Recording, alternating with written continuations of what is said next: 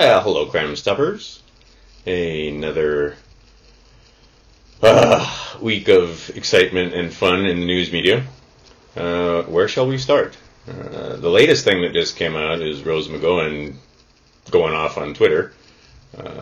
If you don't know about that, maybe you should take a look at that and do a couple searches and so forth. Basically, this pedophile thing is finally coming to light in larger and larger. Well, the lens is getting bigger and the light is getting brighter. Lots and lots of news. Of course, Las Vegas. I can't even put videos below. Usually I put lots of videos and stuff like that below, but YouTube takes them down almost as fast as you put them up. I've gotten to the point where I'm just video downloading. I've got go find yourself a good video downloader and download them because they take them down as fast as they put them up.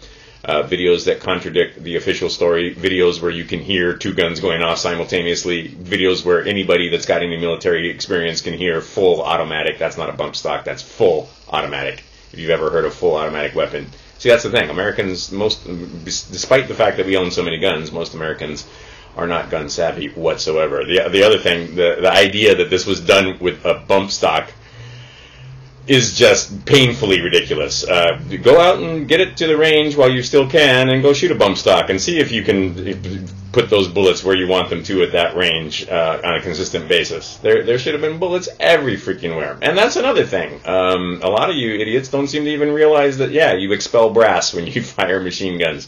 See, that's when somebody pointed that out to me, is like, they sent me some pictures of the hotel room. Yeah, not enough brass for that amount of fire, that's for sure. There's brass, sure, there's some brass scattered around, but there is nowhere near enough to qualify for the extended bursts of automatic fire. There should be brass like crazy piled up in those rooms. You do see lots of magazines that are full, though, stacked up all over the place. And the guy stuttering and almost saying, my brother's an arms... he's not really an arms dealer. Unfortunately, in my lifetime, I've got a few decades under my belt, 5 and more now.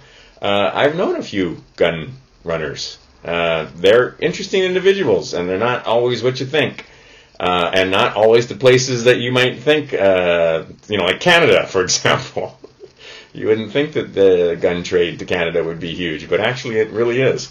And certainly, that had all. That was so false flag, it's ridiculous. And there is huge amounts of evidence to prove it. Guys doing acoustics, math. I think that video is still, hopefully that'll be below. You can watch that one. But the idea that the official story is falling apart, and it only took a week this time. Actually, less than that. And InfoWars, as much as you may hate Alex Jones, or you may think he's a crazy conspiracy theorist, or whatever the hell you think about Alex Jones, he's been... I was a little annoyed with him for trying to push the Antifa-ISIS angle. But it looks like ISIS has actually claimed responsibility. And then I see Mossad and a couple other guys walking through the Tropicana, and then I see video where obviously there are gunmen in other hotels, Caesar's Palace, Aria, what's the other one? Aria, Caesar's Palace, there was another one, now Tropicana has these guys going through the freaking casino, fully armed, and none of them in matching uniform, and the one guy's carrying an Israeli weapon with it, magazine loads from the top. Okay. Come on, guys. This one's easy. This one's really easy.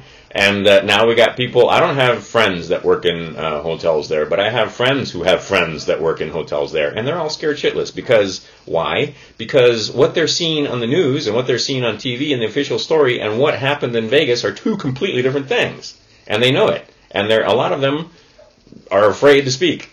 But, we've got video posted, or had video posted, of numerous hotel lobbies where they were, crouching, and obviously there was a gunman right there. He wasn't on the 32nd floor. They turn the lights off and all get quiet because they don't want to get shot at. They don't want to give him a target, and they're hoping that he'll just go by. And other video where they're talking about being on lockdown because they had guys firing at the lobby and that she had just been shot at and that her husband actually threw her down and covered her.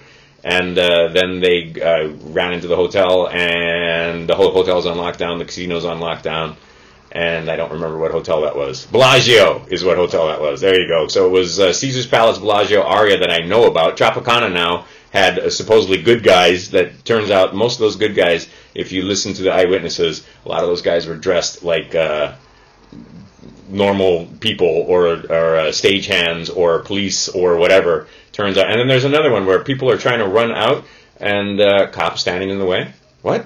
And then you can listen, and I downloaded that one for sure. You could listen to. I'm pretty sure you can still find that around the internet of the police scanners. Ooh, the police scanners talking about shots fired at Gate 7.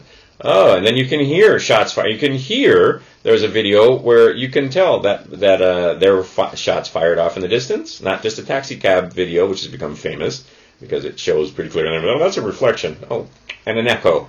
Sure. Sure. I mean, oh my goodness. And cops saying that, oh no, it's coming from about a third of the way up. It's coming from like halfway up. And then, of course, the 32nd floor is the very top at that. Okay, so, I mean, the stories that you're hearing by the mainstream media that it was a lone gunman working alone, all by himself alone, to try and get gun legislation passed, obviously, is complete nonsense. And the fact that we may have been attacked by ISIS or, deep state Democrat Mossad and so forth, but I mean, ISIS is taking credit for it more than once now, saying that their soldiers, plural, carried out an attack in Las Vegas. And that comes from friends. You can find that on the internet, but that also comes from friends I have in the Middle East. It's just painfully ridiculous what's going on in our country. So, let's see. Let's disarm right when we piss these guys off for the last, what? We've been bombing them now for 17, 18 years? Bombed them the whole time Obama was in office, and now they're pissed off enough that they're actually picking up and coming over here and figuring out how to get revenge. Because I can guarantee you, just like them, if your family, kids, so forth, got killed and you had nothing left to lose, you might make your way to the Middle East if it was like, say, I don't know, Iraq bombing us, or China bombing us, or whoever it was, right? Kill your whole family. You'd figure out how to get over there and raise a ruckus. And they are. And we're letting them in, it looks like.